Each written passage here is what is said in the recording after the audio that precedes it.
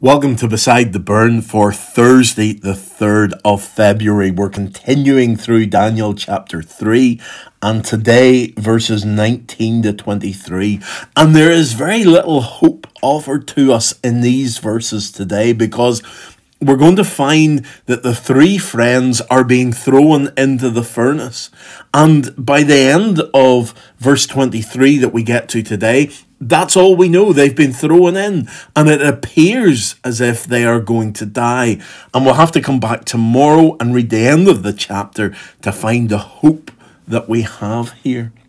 So let's read together from verse 19 to verse 23 and find out more about Nebuchadnezzar and the punishment that he is offering here. And we need to see that in a way, this is a little bit like what we have with the knowledge that that Jesus Christ is coming back to judge us. And we know that he's coming in judgment, and we have a decision to make as to whether we're going to obey Jesus or disobey him. And therefore, at the end of it, we will either be punished or we will live in paradise with him. And Nebuchadnezzar is doing a similar thing here. He's declaring, look, you either obey me or you don't. If you don't obey me, then you're going to burn in the fire. If you do obey me, then you're going to live and you'll have a great life with me. So there's a little bit of that, although it's the opposite way round, but you understand what I mean.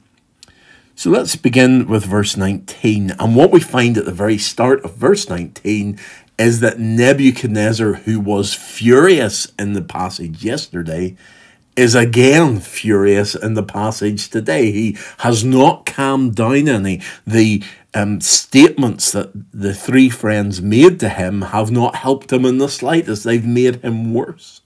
And remember in chapter 1, we saw how Daniel and his friends didn't want to eat the meat or drink the wine, and they were able to come up with solutions and offer them to the chief official, and he showed favour to them and accepted their propositions. Here, there's none of that.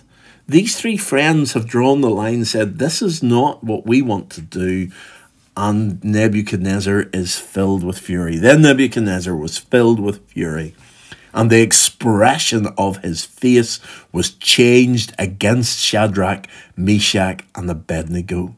He ordered the furnace heated 7 times more than it was usually heated. So here we have Nebuchadnezzar, and his fury drives him to try and think up a greater punishment for these three friends. And he decides to heat the furnace by 7 times. And that's not exactly the best method. If he had sat down and thought about it, heating the furnace only makes things easier for Shadrach, Meshach, and Abednego, because as we see in a moment from those who are carrying them to the furnace, because of the heat, they die immediately. And therefore, Shadrach, Meshach, and Abednego should have died on the way to the furnace. They would never have got into the furnace. Such was the heat. So therefore, they would have been killed immediately, and their death would have been devoid of a long, agonizing pain. If he'd kept the temperature down, they would have been thrown into the furnace, and they would have suffered much more. And that surely is what Nebuchadnezzar wanted them to suffer. But he decides to heat it 7 times.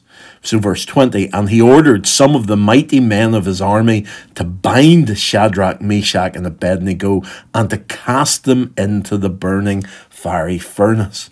And that idea of them being bound before they go in is interesting as well, because as we'll see tomorrow, their binding is no longer holding them, and instead of them just lying there unable to move, they are actually able to move about, but they are bound before they go in. Then verses 21 and 22, then these men were bound in their cloaks and tunics, their hats, and their other garments, and they were thrown into the burning fiery furnace. So they were fully clothed whenever they went in. The clothing would easily have caught fire. So there was plenty there for them and to be caught up in the flames and for them to be destroyed immediately. This makes it more difficult for them to survive, but it also ensures that they maintain their dignity. They're clothed. And whenever they come out of the furnace, they are still clothed. So God not only protects them physically, but he protects their dignity, he protects them emotionally as well. Because the king's order was urgent and the furnace overheated, the flame of the fire killed those men who took up Shadrach, Meshach, and Abednego. So there we have it. These three friends should have been killed along with the soldiers who were taking them in, and it should have lessened the time that they would have suffered. And these three men, Shadrach, Meshach, and Abednego, fell bound into the burning fiery furnace. Now that's where we're going to leave the story today. But as we also would note here in this furnace, that the fall into the furnace would have been enough to knock them out. It would have been enough to start to hurt them. And then the fire would have come and destroyed their bodies. But that doesn't happen. They are thrown in, but God protects them in every way here. He protects them in the way that the soldiers are not protected. And God watches over them. It looks as though God may not do it, because here they are. You would have thought that God would have stepped in before they ever got near the furnace, that God would have put out the flames, that God would have changed Nebuchadnezzar's heart, that there would have been some argument that would have been put to him that he would turn round. But no, they are put into the fire. And our God is able to protect them. In a couple of chapters' time, we're going to find Daniel put into the lion's den. And you expect in that situation that there is a little moment before the lions will attack. And therefore, if Daniel is put in, then there's that moment that allows God to stop the lions and protect Daniel. But here, there is no moment. They are thrown into the midst of the furnace, into the fire. And the instant that we would be thrown in there would be the instant that we would die and be burnt. But that doesn't happen. God is greater and God is able to protect them. So let's bow in prayer and let's turn to God.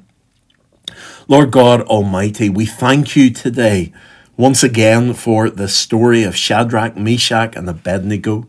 And we thank you, Lord, for the way that you are able to protect them from flames and heat that killed the soldiers on their way to the furnace. And Lord, we praise you that you are almighty. But Lord, we praise you for the faith of these three friends, that even though they were not sure that you would protect them, they still obeyed you and trusted in you.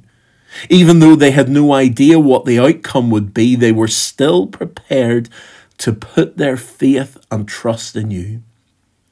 Lord, forgive us whenever we have doubted you. Forgive us, Lord, whenever we have put our faith elsewhere. And help us today, Lord, to trust you completely. Lord, you've given us commands. Help us to obey them without question, because we know that you have our best interests at heart. Help us, Lord, to accept whatever comes our way in life, because we recognize that it is your will and your will is perfect. And help us, Lord, to look forward to your coming again, that we would not lose sight of the fact that you are returning, that this world is not our home, and that you are coming back to claim us. And Lord, in the meantime then, help us to continue to obey your commands and not to doubt, for we ask all these things in Jesus' name. Amen.